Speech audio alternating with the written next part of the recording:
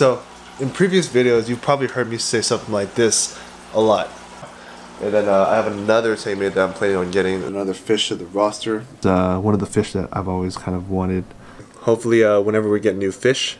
Well, today's the day. So yeah, we went ahead and got a Needle Nose Gar. These fish get to about 12 inches. They're fairly aggressive towards their own kind, but towards other fish they're kind of not the most aggressive, and they're not really the fish that would pick a fight with other fish and basically leave other fish alone that won't fit in their mouths.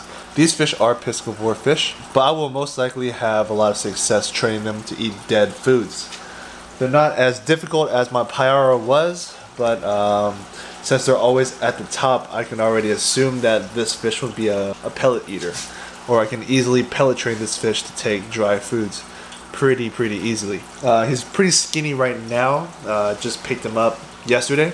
But in no time, it will definitely build up some size. Hopefully it stays needle-like and slender, which gives it kind of that aggressive and streamlined look that a lot of people like these fish for. It does resemble a gar. It looks like a gar, but it's definitely not a gar. A lot of LFS and online retailers do call it a Needle Nose Gar, but I think it's actually just called a needlefish. I'm not too sure. It looks like a gar, so everyone calls it a gar. Besides the needlefish, we went ahead and picked up some shrimp for the sump.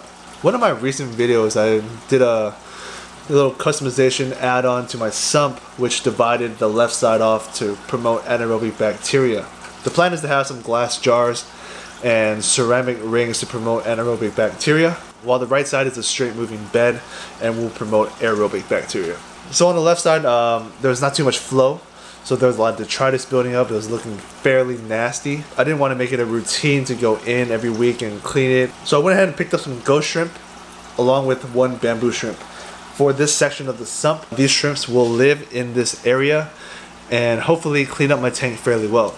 They've cleaned all the surface area of my filter media and everything looks pretty much spotless.